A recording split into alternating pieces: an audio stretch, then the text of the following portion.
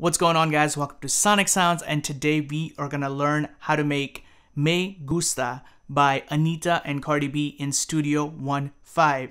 You're gonna be like, hold up, you usually use Logic Pro. What just happened?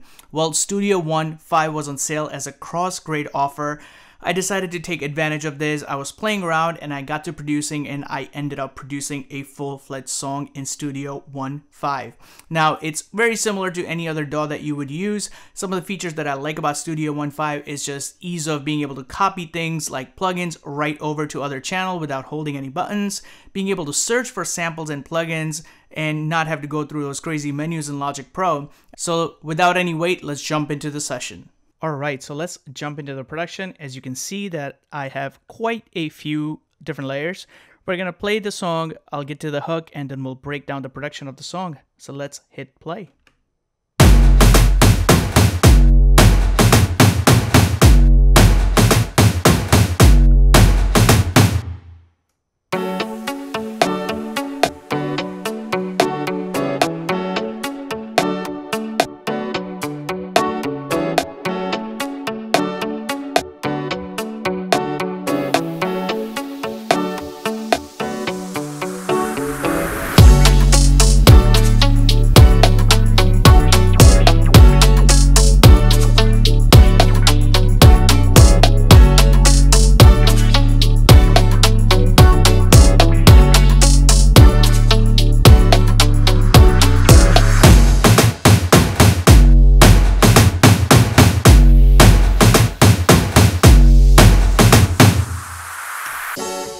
Production of the song begins with this particular marching drum kind of a sound, and I took a bunch of Kashmir samples as well as some Vengeance loops and put them across this drum sampler that's built into Studio One 5.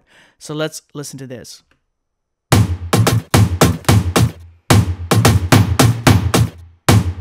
Now that by itself didn't sound that beefy, and I wanted to add a different layer. So again, I did the same thing where I brought in some more samples from the Kashmir pack and played them over with same repeating pattern. Let's see what that sounds like.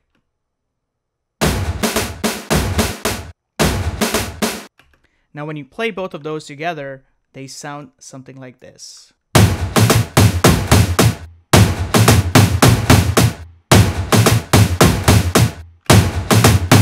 Now, if you look at the original song, right at the beginning of the downbeat, as well as later on in the song, you have this bass drop, and I brought this sample in, and I basically placed it where I wanted it. And when you play all three of those together, it sounds like this.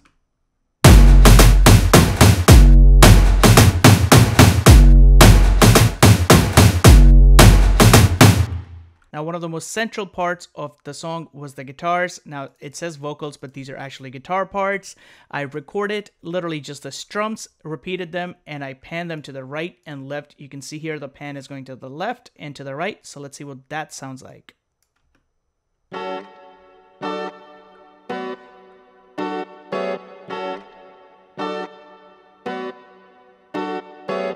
That repeats throughout the whole track, and all of that is going to a bus. So let's see what that bus is doing.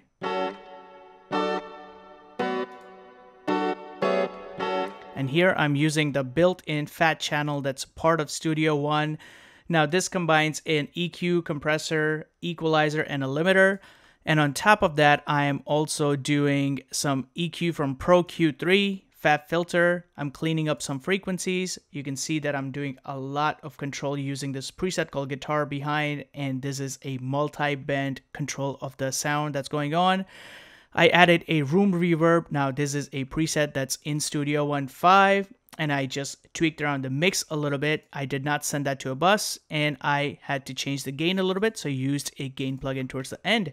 Now, the next part of this track was a Nexus lead. So let's see what that sounds like by itself.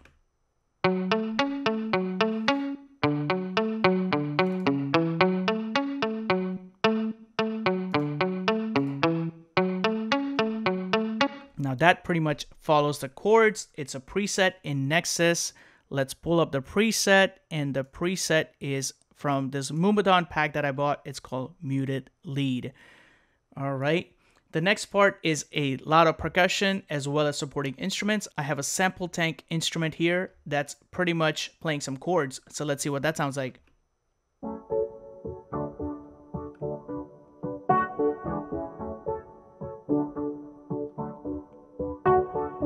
Now you can see that there's a note here that has a high velocity that's kind of giving the push and the groove to the song. Again, this is following the same chords that I played up here, and that's F sharp minor, D, B minor, and D right here. And then we have another pad right here, which is again following the chords.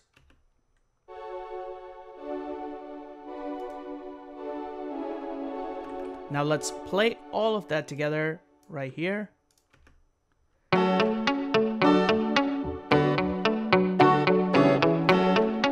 Also, the song is driven by a lot of percussion. So here, as usual, I have a bunch of different drum samples that I'm playing in a pattern. And let's see what that pattern sounds like by itself.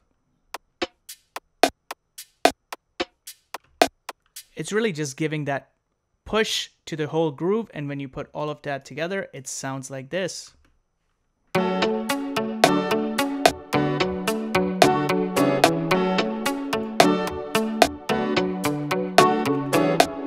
And then we have the exhaust that also pushes the track forward.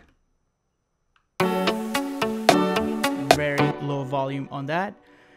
And when we get here, I muted some parts, and also I have a riser, a wind part, and another riser that goes into the basically main hook part. So let's see what that sounds like, and then we'll break it apart even more.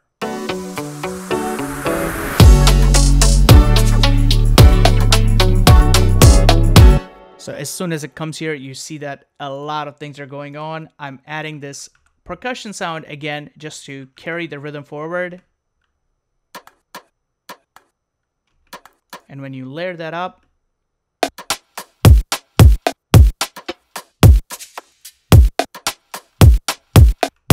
now I'm introducing the kick that we heard earlier. And then I also have another 808 sounds right here. So let's listen to that.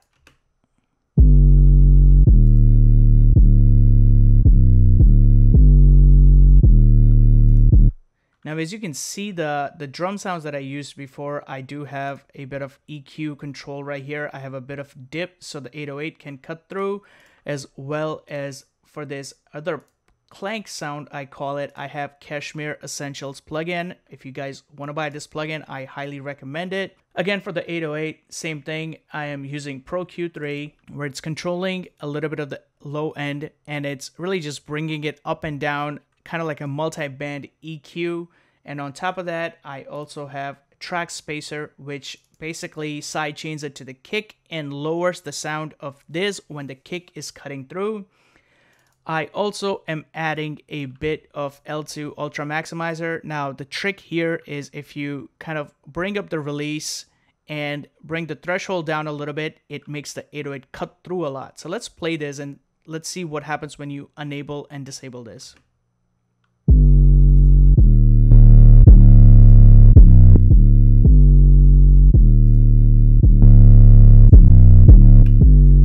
So you can see as soon as I engage the plugin, there's a bit of a punch and a bite to the 808. And then also, again, another EQ at the end to control and fix up some frequencies. And I'm cutting the high end out of the EQ. The next part is an ARP that sounds like this.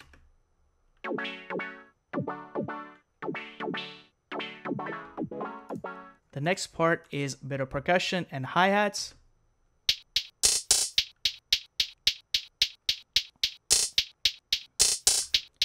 And the one after that is also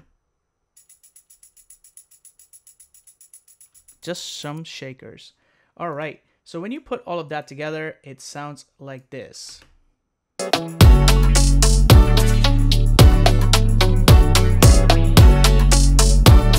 So as you can tell, you don't need a lot of instruments. You just need a few select ones that are processed properly to get that sound. And like I mentioned, the rest of the track is basically rinse and repeat. So that was Making of Me Gusta by Cardi B and Anitta in Studio 1.5. If you have any questions, leave them below, whether it's about the instrumental, the plugins I use, the presets, Studio One, Logic Pro, leave them below. I'll get to as many as I can. Also, if you want to grab the template that's available on my site, it's all stock plugins and samples in Logic Pro X. Also, I have a free reggaeton kit on my site. If you're new here, welcome. Don't forget to subscribe. If you like the content, share it. Leave a question below. Let's start a conversation, make some good music, and I'll see you at the next one.